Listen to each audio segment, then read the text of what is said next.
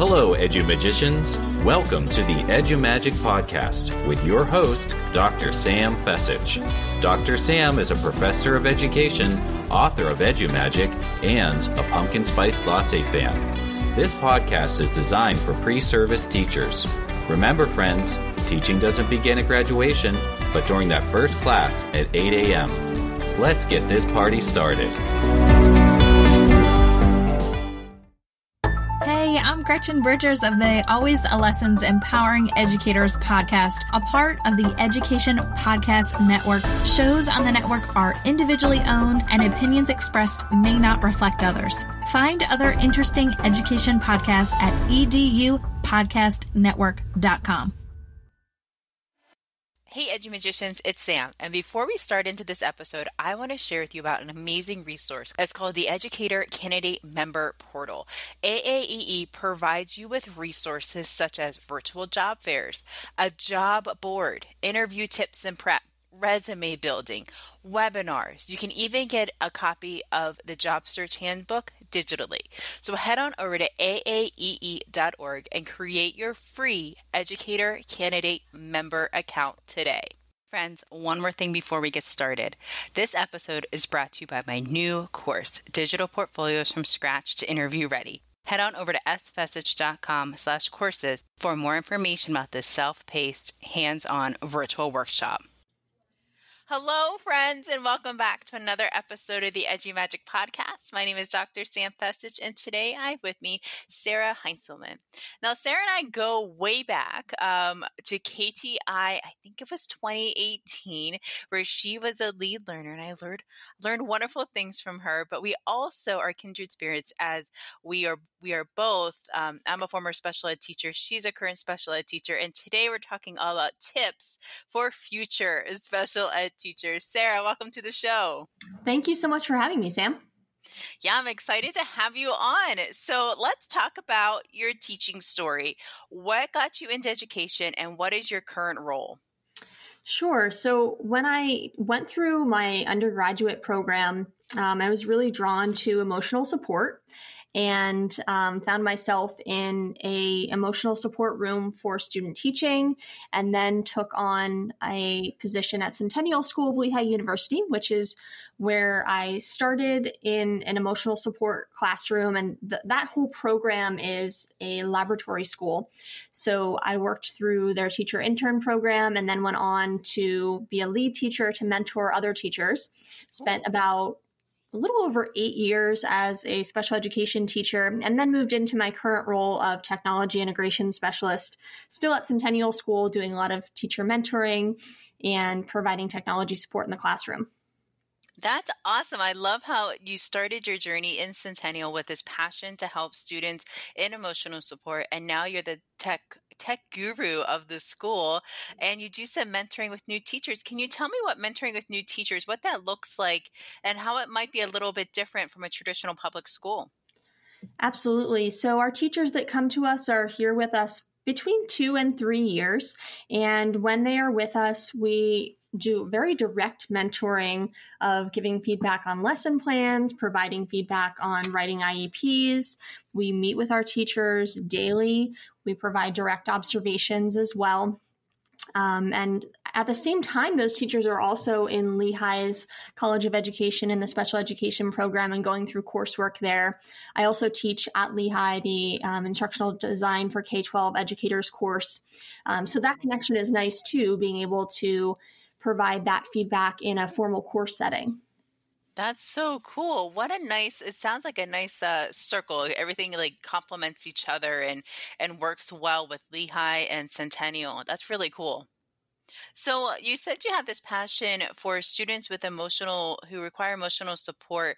What brought you into the field of special education? Did you have an experience before starting a college of education, or is it just something that your heart was drawn to? I would say that I learned about special education in high school. I had an amazing high school music teacher who really showed me what it meant to be a good educator. And through that, and him really just teaching me a little bit of how to talk to other students and how to meet their needs as a leader within choir, that piqued my interest in special education. And originally I had special education as an area of concentration. And then once I started to take the courses, I switched over to being a dual major. So I had elementary and special ed. And in my student teaching, I just saw that there were so many needs that could be met through technology. And I wasn't seeing that there was technology available to the students. So I made it my mission to really be a voice within the field of how can we use technology with students that have emotional and behavioral needs. And as I talked to building leaders, a lot of the comments that I was hearing was like, we won't give our students expensive technology. That's when I landed upon Centennial School, and they were wanting to give students technology. And this is just an amazing supportive environment. There wasn't a lot of research around using technology with students with special needs, specifically emotional and behavioral disorders. But when we looked at the research of what was out there to really help our students, there are three things that stand out. Students with emotional and behavioral disorders respond to direct instruction, choices, and active engagement. And technology helps us to do those three things. So we felt comfortable moving forward in our school-wide system to start to integrate technology in that way. And the more and more we started to introduce technology, slowly we saw that our students responded in such an amazing way. And we went from having a smartboard in every classroom to now we're one-to-one with devices. That is amazing. Now, Sarah, when you're talking about using technology for students with special needs, you are speaking to my heart. I love it. I mean, for me, using technology for in the classroom really showed me that technology can help make the impossible possible for our students with special needs, and it enables them to do amazing things that they may not have been able to do without assistive or adaptive technology or educational technology as a whole that we use in the classroom. So it's an amazing resource for every student to use in the class. Definitely. So, Sarah, you talk about, you're a mentor for new teachers. You teach at the college level. You're a tech guru at your school. How can our students who are preparing to be future special ed teachers, so maybe they're in their freshman, sophomore year in their college of education, what do you feel are some best tips to help them prepare and get ready to be a special educator of excellence? I think the first thing is to visit different kinds of classrooms. I don't think that I initially understood how many different categories of classrooms there are. Yeah. It's kind of complicated, but I think it's easy to kind of think that you want one thing and tunnel all of your observation hours into that one kind of classroom. Mm-hmm. And I think it's really important that student teachers get out there and visit different classrooms so that they can really see what is available and out there, and they might surprise themselves. I think that it's interesting to watch as the teachers that I work with in their first grad class will tell me that they want one thing, and by the time they're student teaching in a completely different environment because they've had those different experiences. Right. I think part of that is really observing with intentionality and not just going in there to put some bullets down on paper so that you can write the observation write-up. Really take that deep look at what are the teacher behaviors and how are the students responding and what does active engagement look like? What does the curriculum look like in implementation? How are the support people in the classroom interacting? What kind of environment do you want to be in? And that will help you to really develop what kind of a classroom culture you want to have. It's important that you start to think about those things now early on, because when you hit the ground running with your first classroom, there's so much to think about that you want to have all of these tricks in your back pocket. Absolutely. I love how you're sharing about observe with intention and don't just go in there with a blank sheet of paper like, hey, I'm ready. Like go in there with a plan, like a plan of attack. I'm going in for these 40 minutes and I'm going to look at grouping. I'm going to look at ed tech. I'm going to look at support people and how they're helping out. I'm looking at classroom environment, looking at curriculum, where the students are going, where they've been, and what they're currently doing in the classroom. So go in with a plan, people. I love that tip. I love it. So we're going to kind of bounce around here from all over the College of Education experience here. But whenever we're getting maybe into our sophomore and junior year, we've taken that intro to special ed course, but we're finding, oh my gosh, special education, there's a lot of acronyms, to say the least. So do you have any suggestions to help keep all the acronyms straight, or a resource or any tips? Because there's so many out there, and not only understanding what the acronyms stand for, but how they're implemented in practice. Sure. I would say the best way to learn about them and commit them to your memory is to use them. And instead of trying to describe that thing where you put all the needs of the students, that's a legally binding document, make yourself say IEP. Yeah. And in order to get yourself to that point of using the acronyms comfortably, you might have to resort to that traditional studying and committing them to memory through flashcards or having a document. One of the things that I did in my coursework was I had an ongoing document of all of the acronyms and looked at those on a regular basis. And by the time I got to my student teaching, I was really comfortable speaking to my mentor teacher about using those acronyms. If you haven't committed them to memory by the time you get to your student teaching, you'll probably feel a little bit overwhelmed because the teachers that you're going to be working with are going to be using these acronyms, and their conversations are going to be fast-paced because the time you have with them is valuable. So if you're finding that you're in conversations and they say something that you don't know, just keep that ongoing list and then go home, look it up. And if you still don't know it, go back and make sure that you ask that question. I like the idea of having a running document of acronyms. I think that's a fantastic idea. And that's something you can start building as early as freshman year. It can just be a little Google Doc that you have, and you just keep adding.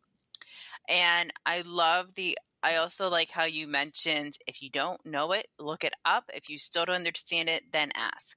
And that's so important. We can't just keep going like, oh, I get that. But do you really? Do you understand what that acronym means? What does that mean for students' education? Really think about how it impacts the student and their educational placement or the accommodations that they're receiving.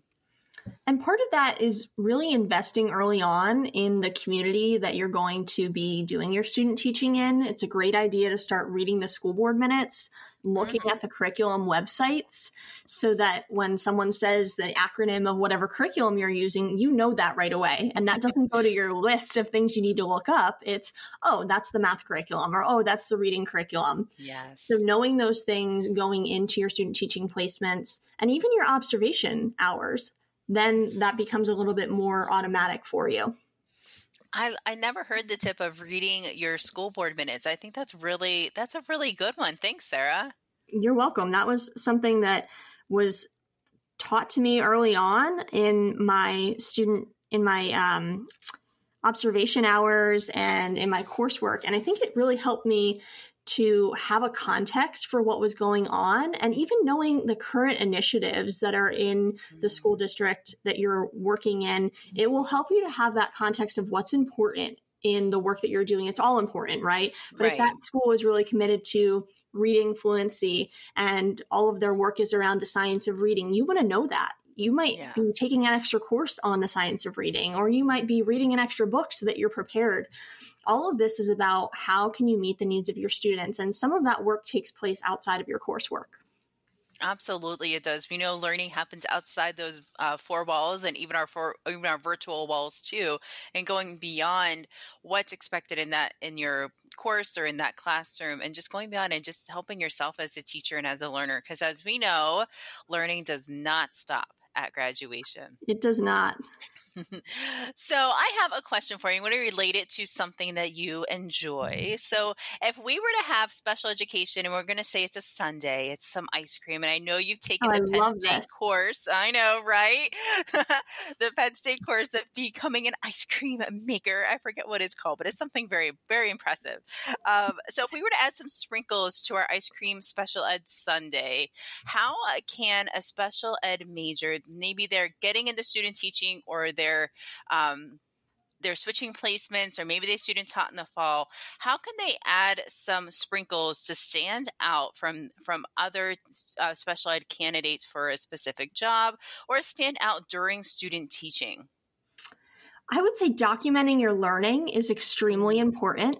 And you can do this in a couple of ways. You can take pictures, you can document through videos of the work that you're doing. Sometimes that gets tricky, especially in special education, gaining permission from parents and making sure you're following all the rules around those things.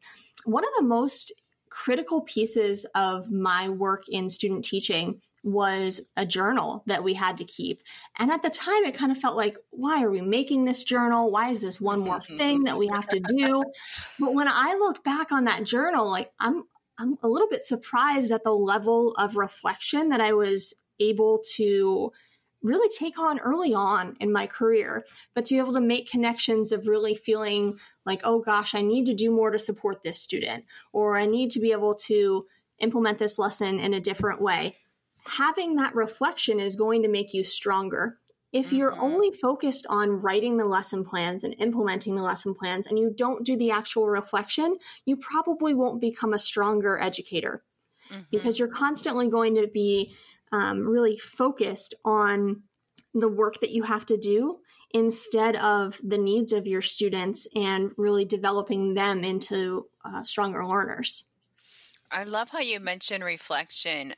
In the book, I talk about how reflection saves lives, yours and your students, because you're not only reflecting on the lesson planning, delivery, and content and all that stuff, but you're also reflecting on things that happen behind the scenes, the planning, the preparation, the timing, were objectives met. You're also reflecting on classroom environment. Maybe you did some stuff with groupings. Maybe you use some educational technology for instruction. Maybe you need to look at some other ways to help support you as an educator with professional development.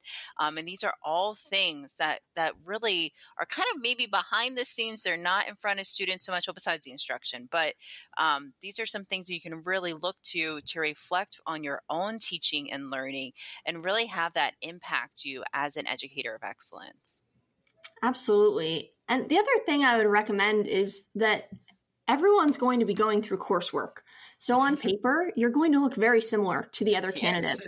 So other things that you can do to really separate yourself are take advantage of opportunities that are additional lectures or additional opportunities for you to serve and volunteer in order to show that you're doing other things to gain experiences. And not only will it be something to add to your resume, but it will be something that will help you to make decisions about where you want to be. When you finish your degree, you want to have choices about where you work and where you land. And the only way that you're going to be able to do that is if you are a candidate who is extremely strong and has diverse experiences. So you might seek out opportunities to tutor, or you might connect with a local school and help to run an after-school program. Those are connections. Those kinds of connections are what are going to make you a candidate that really stands out. I wish we were on video, because my head is nodding and I'm thinking, yes, yes, yes. These are all things. Absolutely. You want to stand out because, like you said, everyone takes the same classes.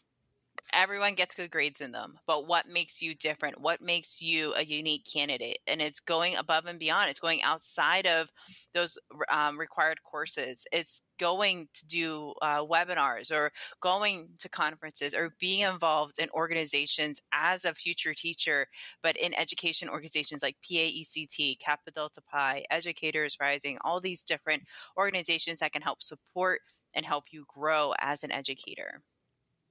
Thank you so much, Sarah. I love that. You're welcome. So I have a question. This one's kind of, it's kind of related. Yeah, we're going to say it's related. So if I have a listener out there who is thinking about changing majors into special education, or maybe they just switched over this semester and they added special ed as a dual major or as a minor, what are some suggestions that you have for them to get started in the field of special education? I would say make the most of your summers. And by that, I mean connect to an organization and make your summer being about exposing yourself to individuals with different abilities and in different environments. It might mean you working at a camp. It might mean you working at a camp for students with special needs, to really give yourself that experience. If you're starting, especially if you're starting not as a freshman, you may be taking coursework later than your peers. And you might also be in some classes with them, if you might have to double up on some classes. So your observation hours, you want to still be meaningful. And in order to make that really meaningful, it will be important that you have some experiences to have a context for what we're talking about when we talk about specially designed instruction. And what does it mean to accommodate and modify? If you don't have that context, if you haven't worked with individuals with different abilities, then that might be more challenging. So I would suggest to get yourself out there, find a summer job that will give you that opportunity to work with students with different abilities. I love that. That's fantastic. So take advantage of your summers, get experiences, and you never know where that's going to lead. It could lead into a new passion area for you. So, for example, whenever I was in college, I did lots of different camps for kids with disabilities in the summer. Some of them were camps where kids would stay for like a month, or maybe it was like just a week-long thing. And I remember, having experiences with kids who used communication devices. And there happened to be a camp the next summer that was only for kids who used communication devices like Dynavoxes and Toby Macs and all that stuff. And it was so cool because I was able to see a different side of a passion area of special education. I was able to really dig deep into this other area. And it was so cool. It was so cool. And it kind of goes back to your sharing about when you're in different field experiences, try to get a variety of experiences of different special education placements. We know there's lots of different LREs out there. There's lots of different disability categories that you can get experience in and get those and see what is speaking to your teaching heart. Where do you see yourself? Because you might think one thing, you have that experience like, oh, I don't know about that. Or like if you have a variety, you're able to really dig deep into an area that's really speaking to your heart. You get to choose where you work, and you really have to evaluate what the organization values. Especially within special education, you may find that there are organizations that do things that you don't necessarily agree with in relation to physical restraint, seclusion. So know that you have to do your homework on that side of things too. I'm fortunate to work in a space that we are a positive environment, that we support one another, and we use positive practices to speak to our students, but that isn't always the norm. So I think that's also something important for early education majors to really think about, is doing your homework and really diving into the mission of the organizations that you want to work with. That was beautiful. I love how you said you have a choice of where you work. And that's so true. It really is. And do your homework, research the school. Yeah, that's excellent. Sara, this has been so much fun. I really enjoyed chatting about our topic today. Can you share about how my listeners can get in touch with you if they have any questions about Centennial or the Lehigh University program, or how they can get in touch with you if they have any questions about using EdTech with students with special needs? You bet. The best way will be through Twitter. And my handle is at Sara Heintzelman, at SaraHeintzelman. Awesome. Thank you so much, Sara. This has been a blast.